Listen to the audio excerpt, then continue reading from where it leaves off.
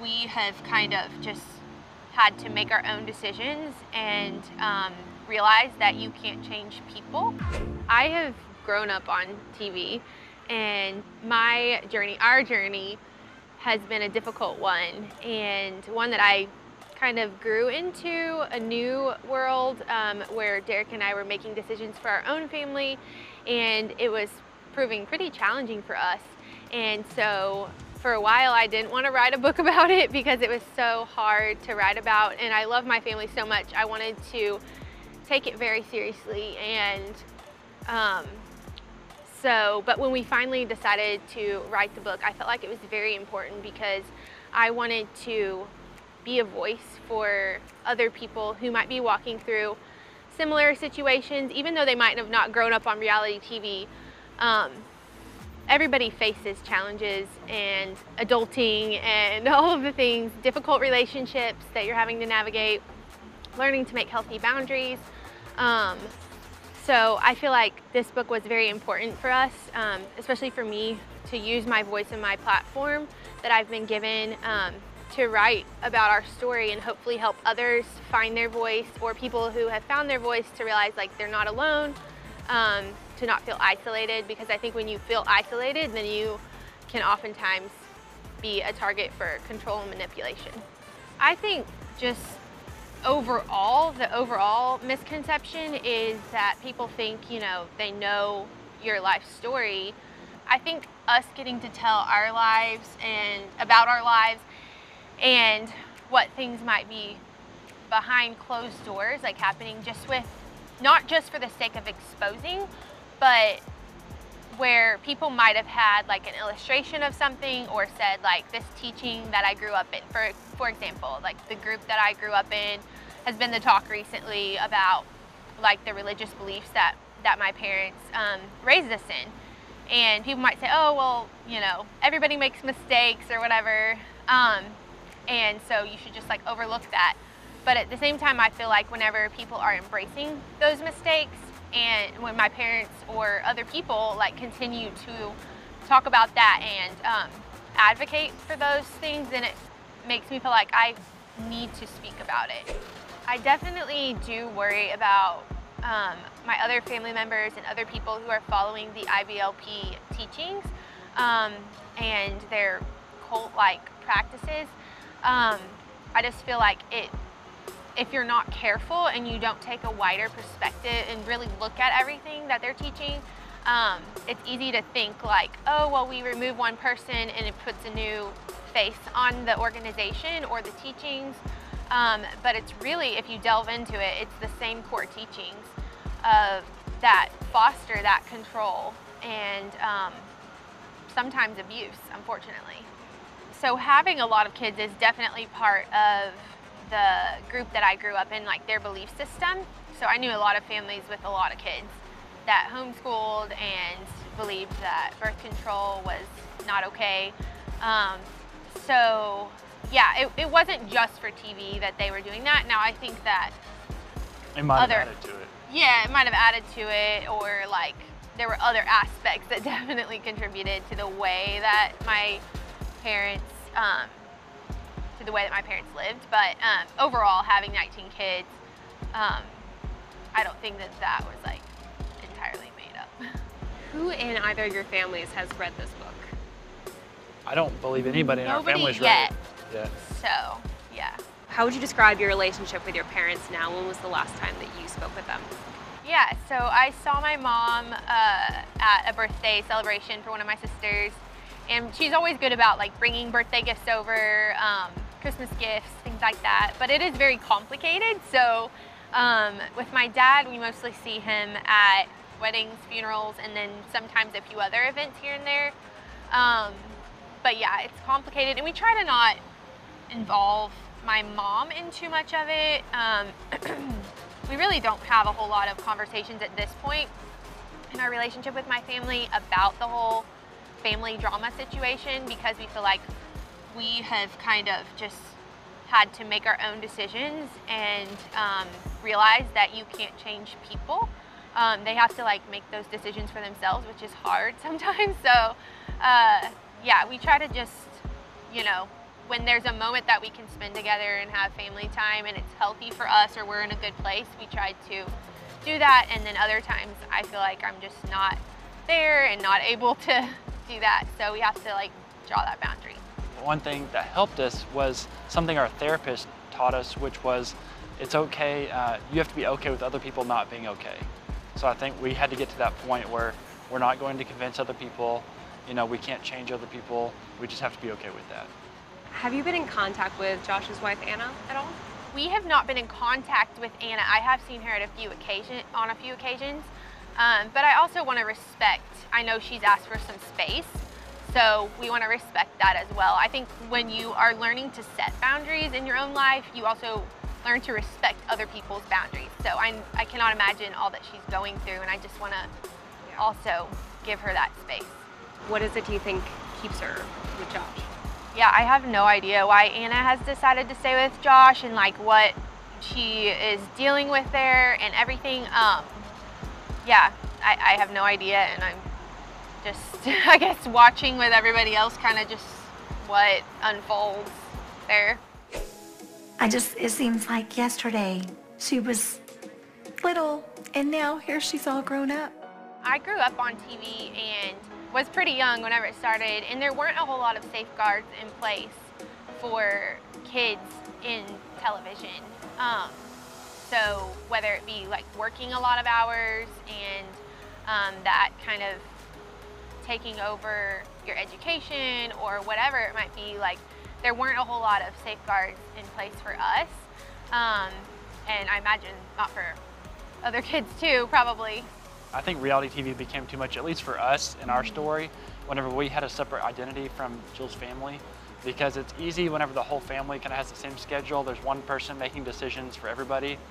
Not that that's always good, because that doesn't mean you can't be taken advantage of, but whenever you're living your own life and there's somebody else making decisions for you and you don't have the information and the ability to make decisions, it becomes problematic. I definitely think in the day-to-day with the show, there were pressures to do things for the show. Like, for example, like the schedule that they planned, certain events. You can't just film everybody sitting around the table eating breakfast and then doing school and eating lunch and like all of the day-to-day things. So they definitely had to create content and be creative with that.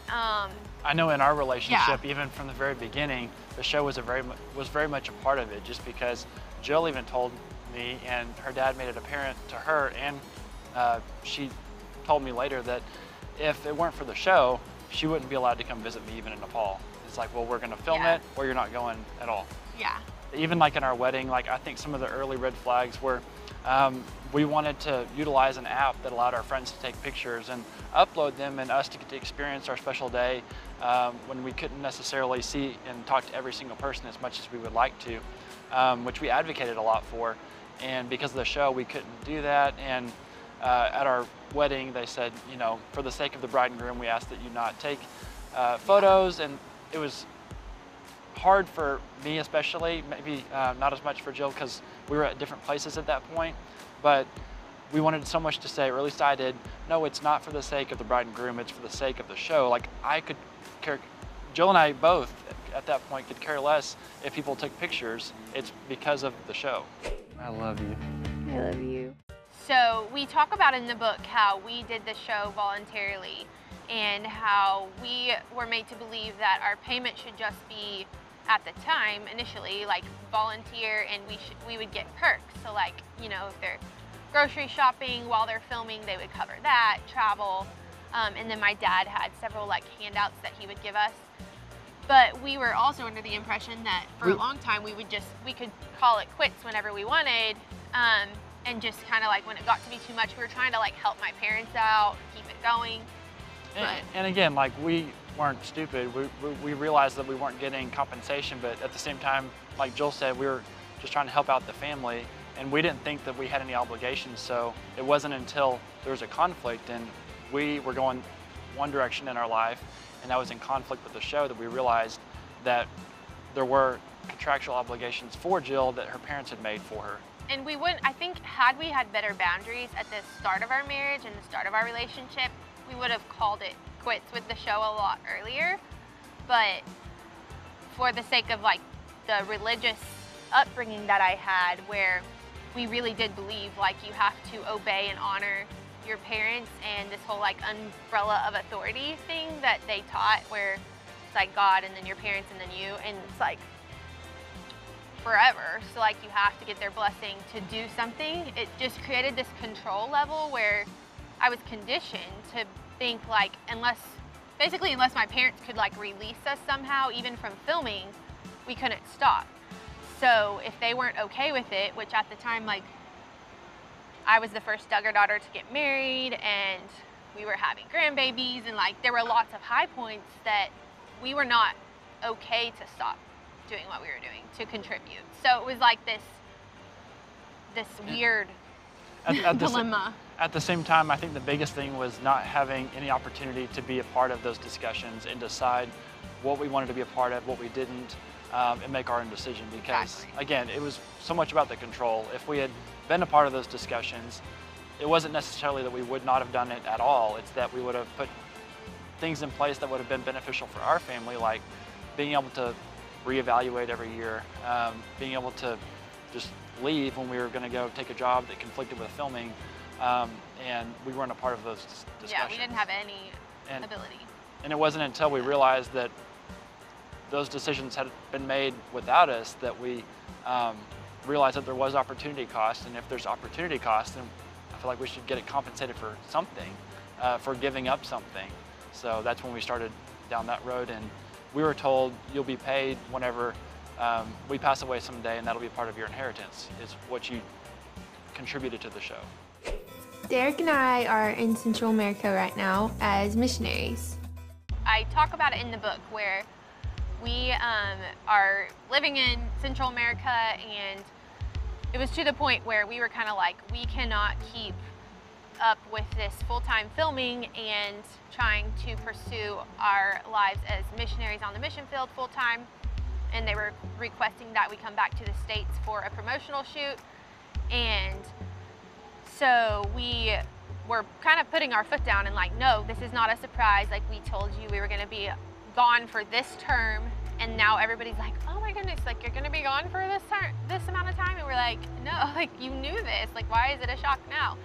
And anyway, and so they were all like playing nice at first, but then whenever we put our foot down and we're like, we're not coming back, we can't come back for this, and kind of drew a line in the sand, that's when we found out that there was a contract that they let us know about and said, no, you're obligated, you have to come back. And that was the first time we'd ever heard about it. And then subsequently we received a photo of a signature page that I had signed the day before our wedding. And then it starts unraveling at that point, and we're like, oh my goodness. Like, I remember the moment then where I had signed. At first I'm like, it's gotta be forged. Like, I have no idea. And then I saw the signature line and realized that this was the document, just the signature page that I had seen. I was made to believe that it was something else, and then... She didn't have access to the contract, just the signature page. And I'd taken off the day of work, and I wasn't with her whenever she was made to sign this signature page. So it's hard to believe after the fact that it was an innocent oversight, whenever in any other situation with something this big, especially in this culture, her parents would have encouraged her to talk to her husband that she's going to marry the next day about whether or not this is something you want to commit to for the next 5 years. And I wasn't even present. I must have been in the bathroom or something. I don't know. Yeah. So it was really, really hard for me to swallow, and still like trying to process that and think like, surely not. Like, surely there's something. But the more adamant that they became about, no, you're obligated to this, the more I started to believe, wait, like maybe I really was like duped into this, or like somehow it can't just be like a simple mistake. Especially, I think it was interesting whenever we asked about the contract and what it was that Jill had signed, that she wasn't allowed to see it. Which was strange. Usually if you sign something, someone's really quick to show you what you signed, and they're like, no, we're not going to show you that contract. And it was still years after learning about the contract that we even saw the contract. The full thing. The yeah, full they sent us like bits and pieces. Bullet points, yeah. Yeah, what they wanted us to know. At one point in the book, we talk about where my dad gave us $80,000 in compensation.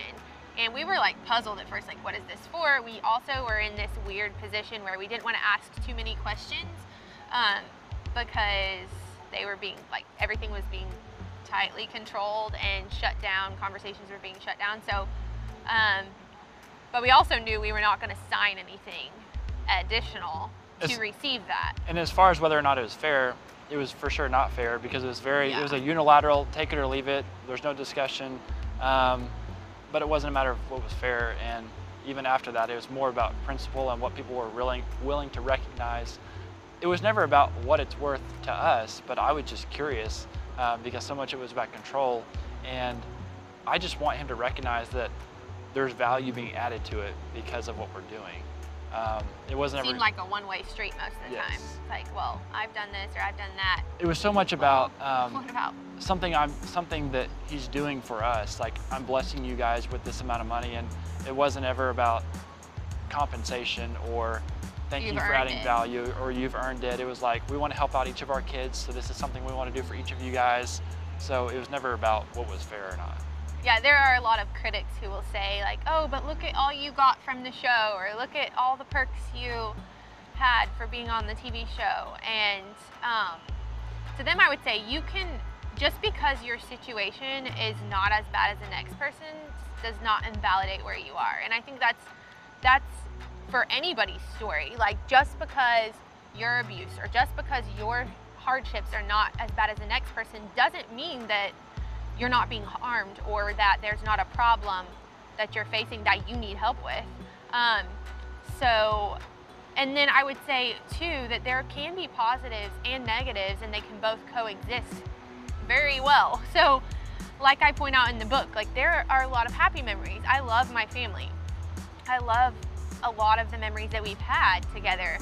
Does that make it right over here that, like, all these negative things have happened? No.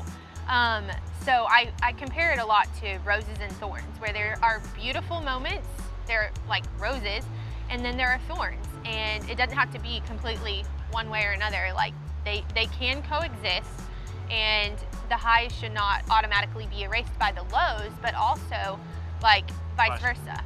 Will we ever see you two on TV again? Not real. I mean, we're doing an interview right now, but, like, probably not like reality TV and stuff. I don't know. It's just, yeah. And one thing is that like, we haven't been like against TV. It's just against the control, against being able to make decisions, and that's the biggest thing for us. For sure that. I mean, but I also want to. Growing up on reality TV, I would want to protect our kids and not decide their lives for them. And I feel like that's also something that people, parents, our generation, are facing. Everybody is.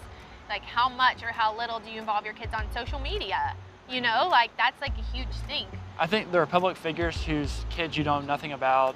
There's a lot of protection, but then there's others where it's just like they're relying so much on their kids. If it weren't for their kids, then the whole business plan falls out. And I think that's that's the dangerous part about it is it got to that point with the show. Like, after a certain point, so much was about the adult kids' relationships, their marriages and births, that if you had adult kids who chose not to do that, or your own kids who didn't want to be a part of that, you wouldn't have a show. You wouldn't have a show. Yeah. So I think it's important to not set up your life in a way that depends on your kids. Like, if it touches on that at some point, like, that's one thing, but if it depends on them and you're using them, then that's where it's dangerous. Then it can evolve into, the danger. I do. I think the main thing that keeps our love so strong is just the decision that we made on our wedding day, and the vows that we kept, and that God was at the center of our relationship. And there are days that you don't feel the same. From every day you're going to feel different, but it's just a choice. Like, I think just choosing to give 100% each other to the other one. Yeah, and I think, like, whenever we were facing some of these challenges where it got really intense and we would be fighting about something, we had to decide. Like, there were like moments where I woke up and was like, I'm gonna have to decide, where I was put between a rock and a hard place. You know, it's like, do I choose my family or do I choose my husband? And I think a lot of people probably get put in that place just in life, where it's difficult decisions, whether it's boundaries or whatever. And I was wanting to go in line with like where we were feeling directed and called, but there was so much pressure from family to go a different route. And then you add like the TV show on top of that, and it created a mess. And like the teachings that we were under at the time as well, like the religious ideas where you had to really fall in line with your parents forever, kind of. The whole honor your father and mother thing taken as like an obedience, even into adulthood, was very problematic and carried into our lives.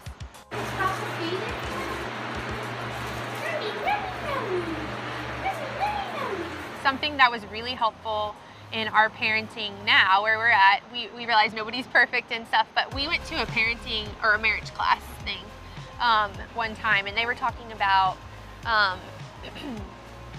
principles that anybody can really live by, but you kind of take what you've learned from your families, and you can reject some things, you can recycle some things, and what was the other one? You accept other things. Accept other things. Speaking of your families of origin, like you're gonna have your new identity as your new family, but you come from two separate families of origin, so you're gonna accept some things, reject other things, and recycle some things. Yeah, so it's really beautiful to like take what you need and like revamp some things. And so that's what we hope to do with our boys is, you know, we have learned lots of positives from both of our families, and you know, investing quality time, like spending time with your kids, being intentional. So yeah, we're on that journey ourselves.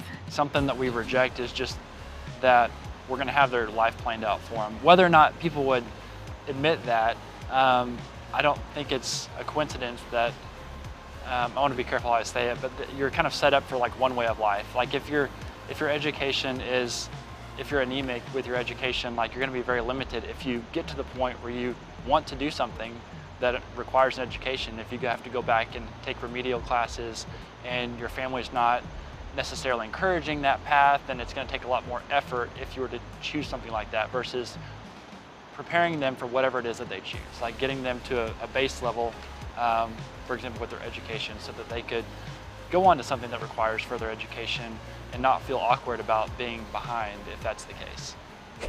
I think Jill and Derick today are just a couple who love Jesus Christ, who love each other and are just trying to figure out their way in the world and raise their family the best that they can.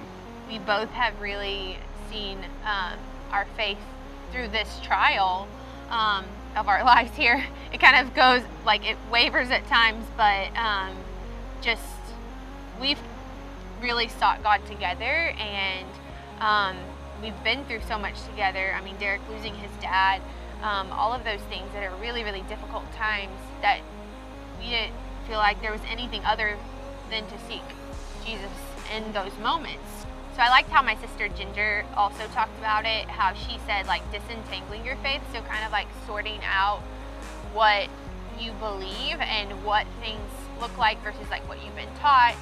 And I felt like that was a really helpful illustration also in this whole thing, in this whole process. Has this process brought the two of you closer together? Yeah, it has. So Ginger and I definitely have gotten closer through this process. I was very happy to put in there what this book is not, and it's not like me trying to like change my family or as a part of the reconciliation process. I'm not just bashing my family. I love my family. I think that's another reason why it's taken us so long to write this book. One, because we've been living our story, but two, also because I love my family and I really care about them, and it carried a lot of weight for me to be able to just even put these words into a book, and I wanted to do it accurately and carefully. So I know it isn't guaranteed to be well received, but yeah, I think we're playing the long game here and really just hoping for better relationships in the future, and hopefully people will find encouragement in their own stories just by knowing they're not alone and helping them find their voice maybe.